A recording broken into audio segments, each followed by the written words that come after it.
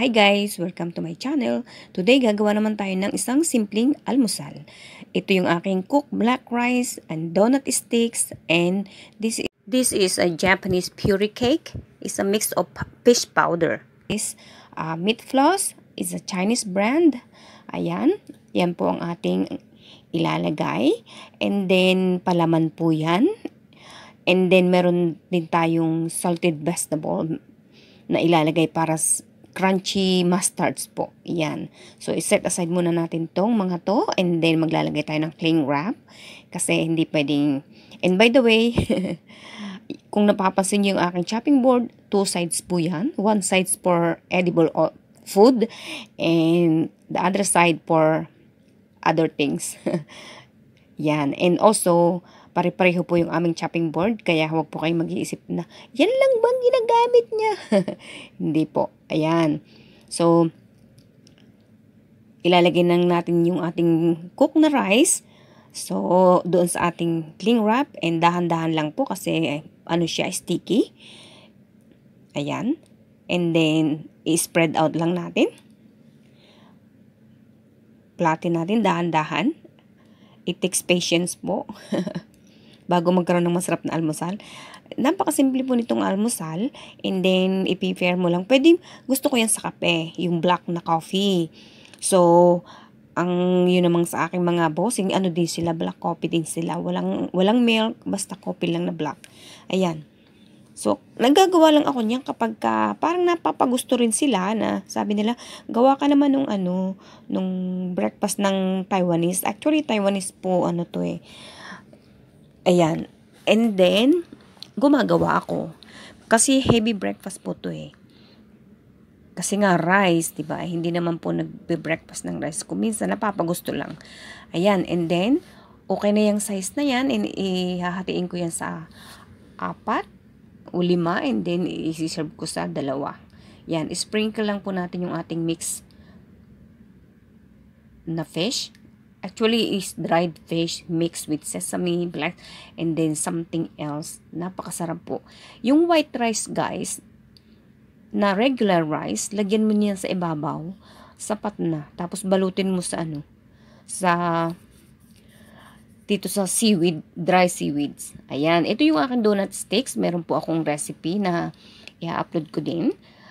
Donut stick po yan, and ginamit ko po dyan ay baking powder, kaya po yan ay mga payat, kasi yan po ang gusto namin, ganyan na payat, at ayaw din nila yung masyadong malaki ang butas, kasi masyadong alsado. Yan lang po ang butas niyan. Kapag po bumibili kayo sa mga, sa labas, ayan po ay malaking donut na stick, tapos ang lalaki ng butas. Yung po ay ang ginagamit po doon ay yeast. Ang akin pong ginamit ay baking powder at baking soda lang.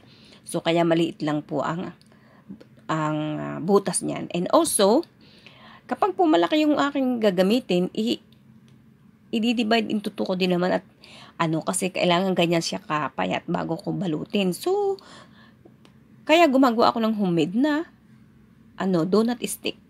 Yung payat talaga, stick. Yan. So, yung pong mga nasa Taiwan, sabihin mo uy, liit ng butas, oh. Sadya pong yan, kasi baking powder lang po ang ginamit. Para hindi po masyadong alsado. Kasi panglagay lang naman sa breakfast. And also, isi-share ko rin po sa inyo yung aking lugaw na may toppings na donut stick. Ayan, very, very much Chinese recipe po yun. Very, very much na Chinese breakfast. Ayan. So, marami pa po tayong i-share na mga simpleng home recipe. Ayan. And then, mga Chinese food. Pero, kahit tayo Pilipino, we can try to, yung mga ganitong pagkain. Ayan po, ang aking pickled mustard. Ayan.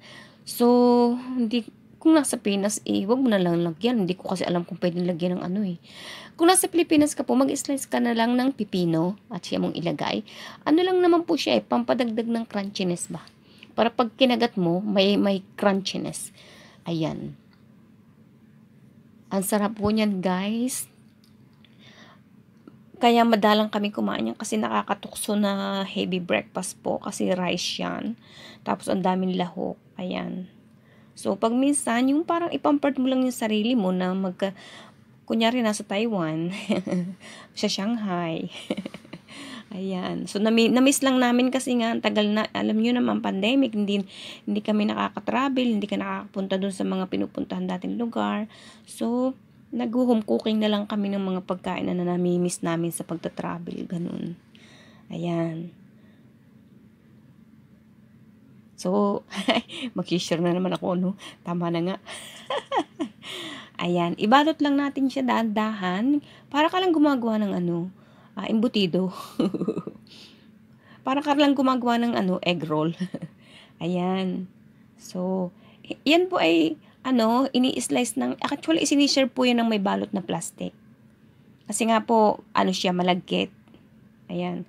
So, pero nabubuksan ko para pakita ko sa inyo yung kapag wala siyang kasi minsan nagsiserve din po ako ng walang wrapper na hindi nirarap sa cling wrap.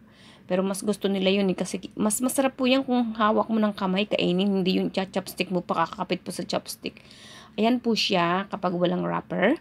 So, kapag walang wrapper, pinagugulong ko uli yan sa meat floss at saka doon sa ating fish powder na Japanese Furikake. Ayan.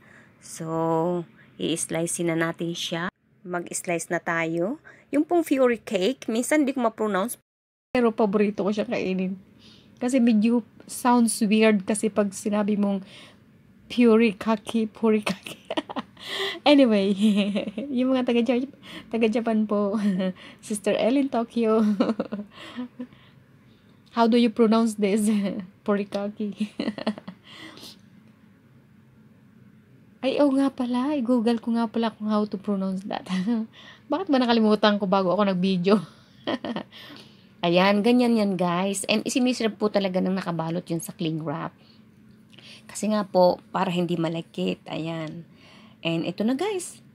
Prepare your green tea, black tea, and black coffee. Hindi ko siya sinasadya sa milk coffee kasi parang masyado na pong heavy kasi. And then, don't add any more sugar to your anything. Kahit po hindi ko ito nilagyan ng asukal, this is sticky rice, black rice, mayroong meat floss, it's heavy sugar na po yan. Ayan, and very tasty na po. Kompleto. Matamis, tapos meron po pampaalat ng pickled mustards. Guys, believe me, please try. Actually, very, very easy, right? Napakadaling gawin.